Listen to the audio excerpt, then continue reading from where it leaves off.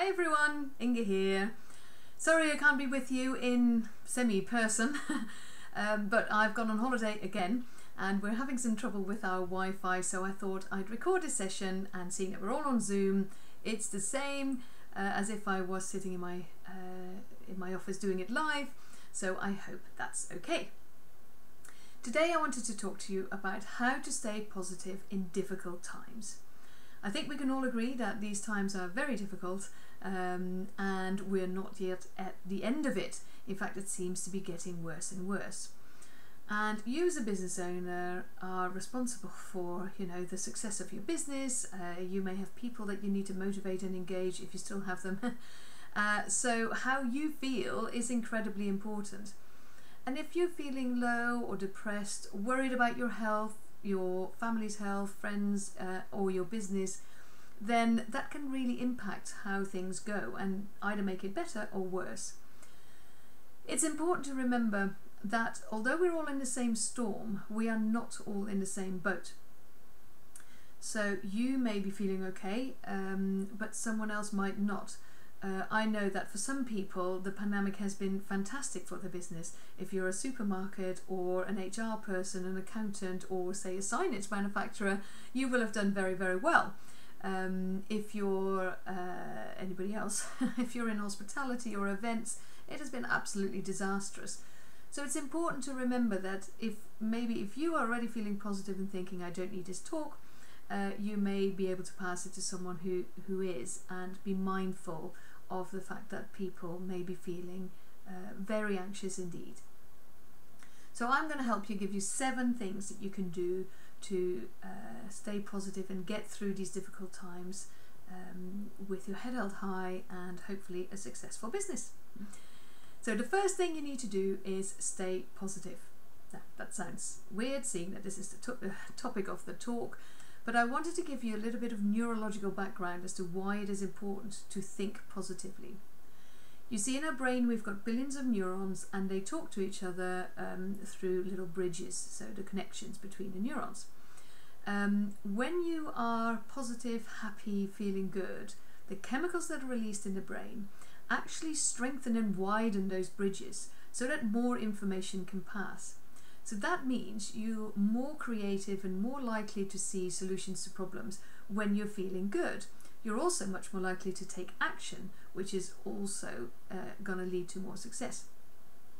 Whereas when you're negative or depressed or feeling unhappy, the chemicals that are released actually break down those bridges, and you're even less likely to find any solutions to the many more problems that you seem to have. So that's why it's always important to remain positive, even when things are very, very hard. And the most important thing to do there is to just believe that things will get better. I love Captain Tom, he said tomorrow will be a better day.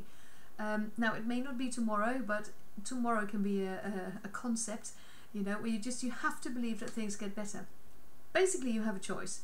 You can choose that things are all going to go down the pan, or you can choose that things get better. Which one of these do you think will be better for your business? The first one. So think positive and believe that things will get better. Now, the second thing you can do to stay positive is don't watch too much news. The news is, and always has been, geared towards bad news because that simply sells better. But if you watch too much of it, it's really easy to get completely down. So why not limit yourself to maybe once a day, because of course you do need to stay up to date with what's happening. You need to know what's happening in your industry. You need to know what's happening with the coronavirus. What tier are we in? What rules do we need to follow? What are we allowed to do? What are we not allowed to do? So you do need to stay up to date. But you don't have to listen and watch all of the debates and listen to all the people talking about it, export A, B, C, everybody with conflicting advice and just muddling the waters. You can just switch that off. And believe me, once you do that, you will feel a whole lot better. If you just focus on what you can do, and that's, by the way, point number 3, focus on the things that you can control, then you are much more likely to get out of this in a good way than if all you do is just keep watching the news and reading the papers and talking to people about it. It just doesn't help.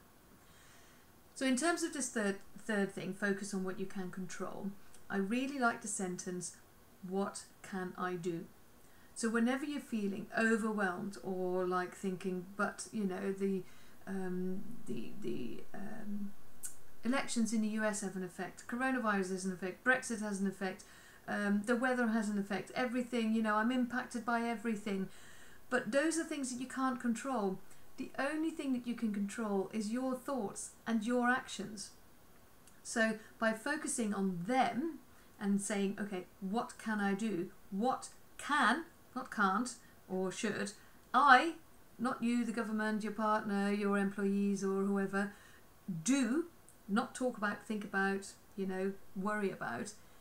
What can I do is a magical little sentence that if you just focus on that, you will get through it, because there's plenty of things that you can do. You know, whether it's designing new products, changing your delivery service, maybe changing altogether. You know, there's plenty of stuff you can do that will really help with your business and your life, by the way. And one of the best things you can do is help other people. So if you're really worried about loneliness in the UK, for example, well, why not go and find a lonely person in your neighbourhood, someone that you can just visit and see if you can help. Helping others is a fantastic way to feel good. You get thanked, you feel really good, they feel really good. It's a true win-win situation. So that's definitely something that you can do. You know, you can't help the whole world, but you can help your neighbour, and that can make a big difference to them and to you. Tip number 4 is practice self-care. Now, when we were still allowed to fly, you know, we were always told you have to put your own mask on first before helping others, and this is really important. So when you are feeling down, I said it earlier, when you are feeling down and low and you're the one in charge of the business and having to try and motivate people, it's going to be really hard. So you have to look after yourself. It's okay not to be okay. Talk to someone about it. You don't have to walk around the whole time saying, oh, everything is marvellous, you know, Inga told me I have to stay positive. No, things are hard. But then you've got to say, okay, well, what can I do? Can I maybe ask some help from professionals or from friends and family, you know, people that care for you? And do simple things. Relaxation and exercise. There's the golden little double that you can do to make yourself feel better. Even if you haven't got a lot of time, you might take 5 minutes to do a bit of meditation, have a bath, go out for a quick walk, do some exercise or relax, and that will make you feel better. The next thing you have to do is be flexible. There's no point, we've seen this now, there's no point having a very strict plan and feeling very rigid about it, because it's all going to change probably 5 times by the end of the year. So be flexible, be as flexible as you can with everything. So with your workforce, with your products and services, with where you work, how you work. If previously you didn't do anything online, now is a good time to start doing that. If previously nobody worked from home, now is a good way of looking at that, because that means you're also well positioned for the next crisis, which will come at some point. So be as flexible as you can and adapt to the changes that are around you. The 6th thing you can do to stay positive is to celebrate all your achievements. It's very easy to look at all the things you haven't done yet, especially this year, or to look at the things that you know, where you think, oh, when am I ever going to get there? Whereas if you look at the things that you have done and that you have achieved, you will feel so much better. I always say, if you're really down, go and check your LinkedIn recommendations or your reviews or testimonials, whatever you have. People saying nice things about you can really lift your mood and remind you how good you are and how important it is that you do stay in business. Because where are these people going to go when you go out of business? So yes, celebrate all your achievements, have a little party, have some cake, do things that you can, obviously only in groups of 6 maximum, will make you feel better. And then finally, number 7 is ask for and accept help. If you're feeling overwhelmed, if one of the reasons why you're feeling down is because you just think, oh, I just don't know where to go, get some help. whether it's outsourcing or delegating, if you have a lot of work on, so that's definitely something where you can help. There's lots of ways of outsourcing. You can automate things, you can get virtual assistants, you hire agencies, or obviously you can hire staff. There'll be plenty of people around.